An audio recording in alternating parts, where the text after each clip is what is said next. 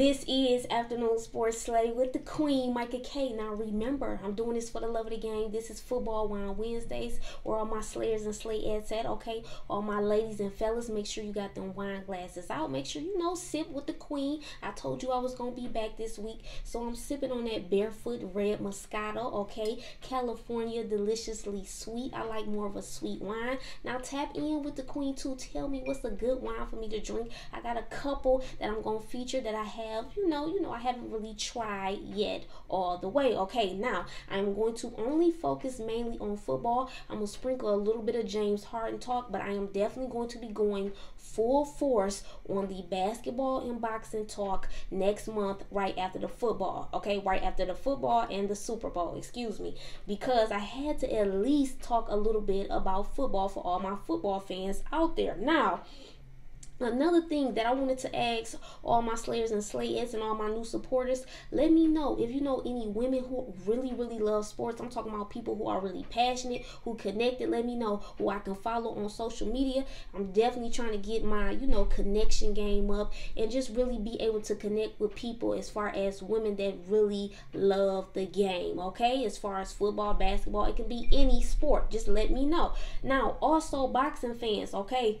I love boxing, all right? I got a lot of things coming up dealing with boxing. Now, I'm definitely going to be doing a prediction video on Angelo Leo versus Stephen Fulton Jr. Okay, so be on the lookout for that. That is going to be coming up no later than Friday. Plus, we will definitely discuss Tank and Garcia tweets. And I'm going to sprinkle in a little Devin Haney talk as well, all right? So just let me know how you feel. Slayers and slayettes, listen, tap in. Now, let's get into the new segment. This is the third week me doing this segment. It is called Micah's Moments, like Twitter moment to moment, but I am not just going to focus on Twitter. We are going to focus on Instagram posts and Facebook posts as well, whatever stands out to me the most. Let's get into this first tweet. I quoted this tweet with a detective emoji. Okay, only my immediate family really know this. I really love like doing little detective games and playing with imaginary people when I was a kid. So my sisters, my mama know, I used to do that, so they understand about the detective emoji. Now I might share a story,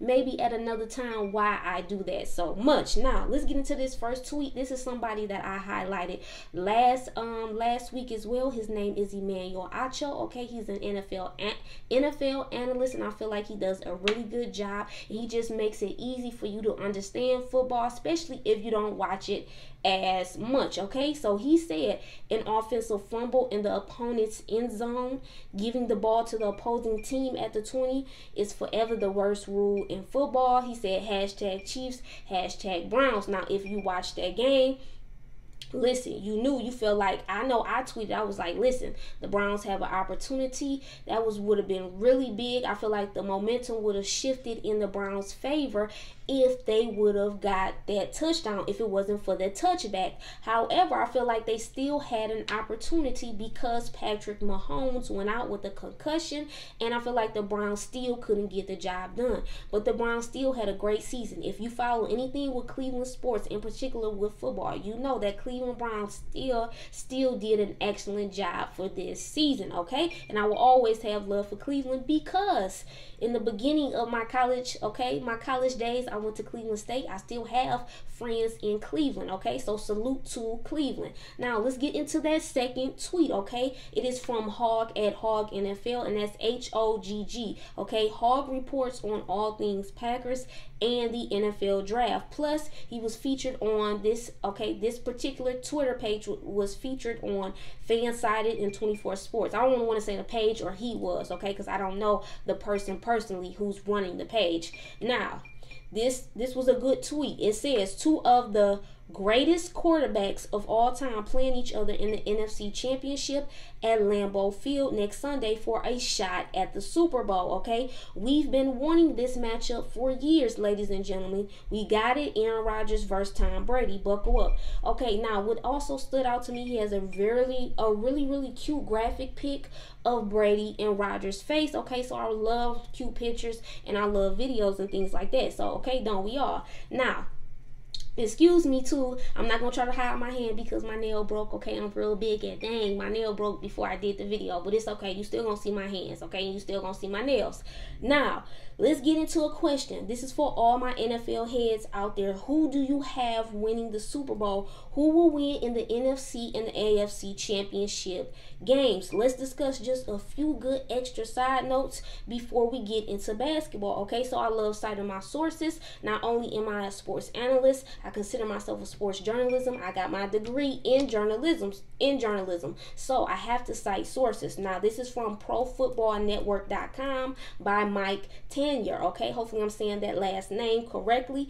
This is about the NFL championship week. Okay, now he talks about the best offensive players. He says the best running backs is coming from the Green Bay Packers. Now, let's get into the handy dandy notes. Again, a good point that Mike made. He said Aaron Jones may be third fiddle to Aaron Rodgers and Devontae Adams, but he finished fourth in the NFL with 1,104 rushing yards. All right. Now, he said he averaged 5.5 yards a carry and is clearly the best running back still standing. Now, let's talk about the best wide receivers. He gave that to the Kansas City Chiefs. This is a really good quote too. He said Tom Brady's howling commandos have the big names and the depth. Okay. Devontae Adams and Stephon Diggs are the two best all-around wide receivers. Yet Tyreek Hill forces opponent safeties to play 20 yards deep, while tight end Travis Kelce commands and often schools cornerbacks in coverage. Now, let's talk about the best offensive line. He said he gives that to the Tampa Bay Buccaneers. Now, Mike said for the best defensive players, okay, he talked about a couple of names. He said it was Shaq Barrett, Jason Pierre-Paul, and Ndamukong Suh. All my Lions fans tapped in, you know about Suh. Now, he said blitz-happy linebacker Devin White and secret weapon William Golston. And others give the Buccaneers a pass rush that is every bit as star-studded as their receiving corps, all right? Now, Mike chose the Buffalo Bills as the best secondary plus so much more info.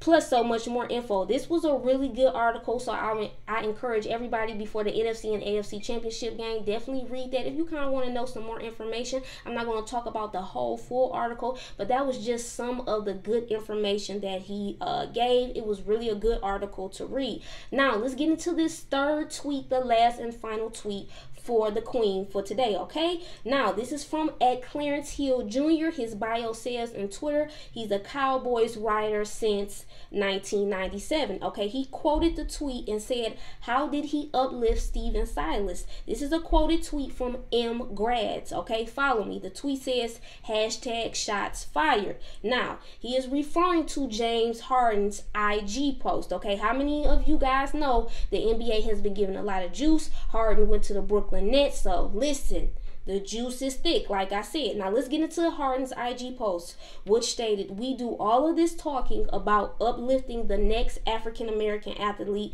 / male. Okay, he went there, ladies and gentlemen, and some of these ex-NBA players use national TV or their own social media to do the opposite. I see it, and I just say to myself, the real never lose. Then he says salute to at D Wade for being solid. So he feel like D Wade showed him love and defended him, okay? Now, how many have you been following the NBA and basketball, everything that's been going on? I'm talking about my real basketball fans that are really tapped in, who really followed what Shaquille O'Neal said about James Harden, okay? Also, did you follow the post-game press conference right before it was official when James Harden left to go to the Brooklyn Nets? Did you follow what DeMarcus Cousins said, and did you follow what John Wall said, okay? Listen, it's getting spicy. Let's take a sip. Everybody that's tapped in right now, take a sip for me. Take a sip, because didn't I tell y'all, I told y'all the NBA was going to get crazy, especially when Harden... Listen, I did Harden part 1. I am definitely going to do Harden part 2.